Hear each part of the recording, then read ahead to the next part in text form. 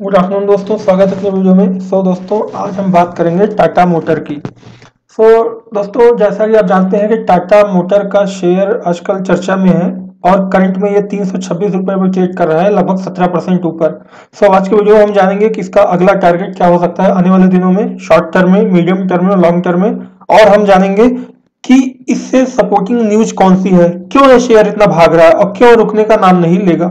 चलते हैं दोस्तों, वीडियो में आगे बढ़ने से पहले चैनल को सब्सक्राइब कर लीजिए, जिससे कि इस तरह की मैं अच्छी वीडियो आपके लिए सबसे पहले बना के लाता रहूं। धन्यवाद।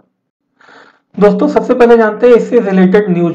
दोस्तों कल एक न्यूज आई थी, जैसे कि हर महीने के अंत में जैसे महीना खत्म होता है और जब नया महीना शुरू होता है तो हर महीने की 1 या 2 तारीख को जितने भी ऑटो कंपनियां हैं अपने सेल्स के डेटा को रिलीज करती हैं। टाटा मोटर ने भी अपने सेल्स के डेटा को रिलीज किया। देख रहे हैं टाटा मोटर्स कंसोलिडेटेड दिसंबर 2022 नेट सेल्स 75,653 करोड़, अप 5.55%। दोस्तों ये टाटा मोटर का जो नेट व्हीकल का सेल्स है दिसंबर क्वार्टर में और जनवरी क्वार्टर में, ये 75,653 करोड़ का है और ये 5% अकॉर्डिंग अप है, और ईयर ऑन ईयर और क्वार्टर ऑन क्वार्टर ये लगभग 29% अप है। इतने स्ट्रॉन्ग डेटा के दम पे टाटा मोटर का शेयर आज बहुत ज्यादा, मॉर्निंग से ही बहुत ज्यादा हाई था और अभी भी एक सिंगल स्टिप में ग्रिप बनाकर चल रहा है, क्योंकि डेटा इतना सॉलिड है। देख रहे हैं लगभग 75,653 करोड़ व्हीकल का सेल्स बढ़ा हुआ है, लगभग 6% के अप में। दोस्तों तीसरी न्यूज है इकोनॉमिक टाइम्स की, ईटी प्राइम की न्यूज है। देख रहे हैं ET prime, Tata Motors Q3 gives clear signals of earning recovery.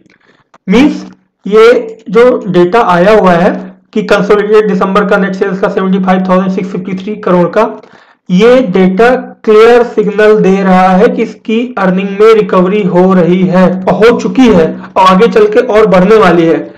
That's why इसका शेयर आज भाग रहा है। दोस्तों जब किसी कंपनी में शेयर क्यों भागता है, या तो न्यूज बेस रैली होती है या फिर अर्निंग बेस रैली होती है, लेकिन आज यहाँ पे न्यूज कम अर्निंग का डेटा आया, उसके बेस पे जितने भी ब्रोकरेज हाउस है लाइक ईटी प्राइम और जितने भी न्यूज एजेंसीज है सबने पॉजिटिव रिपोर्ट दिया और उसके दम पे शेयर इतना भाग रहा है। मैं अभी आपको चार्ट पे भी ले चलूंगा।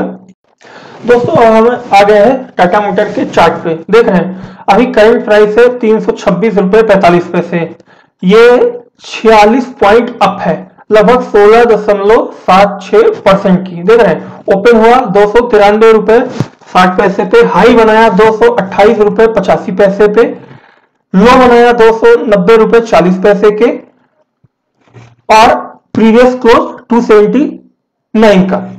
तो देख रहे हैं कितना स्ट्रॉन्ग बाइंग है इसमें। और आगे चलते हैं इसमें। देख रहे हैं दिन के लगभग 3 बजे हुए हैं और अभी करंट में 328 रुपए 45 पैसे। देख रहे हैं और इसमें बाइंग क्वांटिटी लगी हुई है लगभग 42,56,000 की। सेलिंग क्वांटिटी देख रहे हैं 12,23,000, मतलब बाइंग क्वांटिटी सेलिंग क्वांटिटी के लगभग 4 गुना ज्यादा है। देख रहे हैं और इसमें देखें ये टोटल क्वांटिटी अभी तक कितनी ट्रेड हुई है, 21,80,25,645। डिलीवरेबल क्वांटिटी कितनी है, 3,39,69,509। डिलीवरी परसेंट 15.58% है। मींस डिलीवरी का परसेंटेज थोड़ा सा कम दिख रहा है और इसमें रैली जो आज जो डे बेस न्यूज बेस जो रैली है उसमें डिलीवरी थोड़ा सा कम है, बट ये रैली बहुत ही स्ट्रॉन्ग बेस पे है, स्ट्रॉन्ग न्यूज पे है और ये आज नहीं तो कल ये डिलीवरी उठनी शुरू हो जाएगी। लेकिन अभी का जो डेटा है उसमें थोड़ा डिलीवरी कम दिख रही है। दोस्तों आने वाले दिनों में इसका टारगेट कितना हो सकता है। देख रहे हैं अभी ये जो है 328 रुपए 45 पैसे पर ट्रेड कर रहा है। ये इस हफ्ते के अंदर, फ्राइडे के अंदर ये 400 तक पहुंचने की कोशिश करेगा स्पॉट बेसिस पे विद इन दिस वीक। अभी मार्केट का सेंटिमेंट भी बहुत हाई है और जितने देख रहे हैं बजट में कितने अच्छे चीजें आई हुई है। बैड बैंक की न्यूज आई हुई है, बजट में कितनी अच्छी न्यूज आई हुई है, बैड बैंक की न्यूज आई हुई है।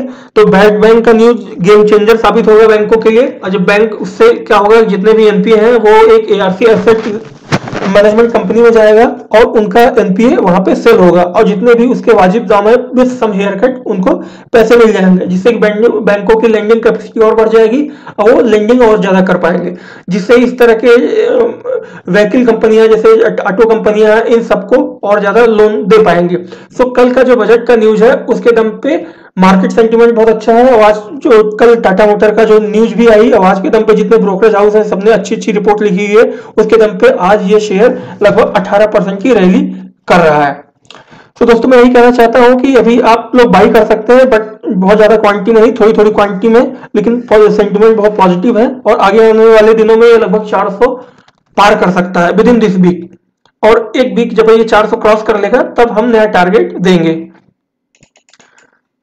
और दोस्तों लास्ट में डिस्क्लेमर, आप अपना कोई भी फाइनेंशियल पोजीशन बनाने से पहले अपने फाइनेंशियल एडवाइजर से बात कीजिए। ये वीडियो केवल नॉलेज पर्पज के लिए है आपके, जिससे कि आप लोग जागरूक रहें और हमारी इसमें कोई निवेश या कोई बाइंग की सलाह नहीं है।